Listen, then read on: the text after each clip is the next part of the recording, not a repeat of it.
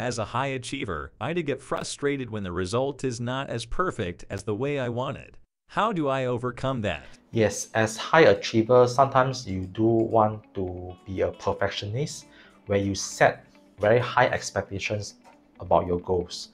And because of that, you are narrowing down your success rate. And if you're not able to achieve that high standard in your life, it is deemed to failure. So in order to resolve that, you need to really start to monitor about how you are comparing to yourself.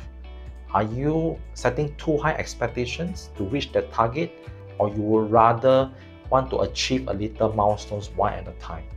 So I would say it is better to become a progressionist rather than a perfectionist.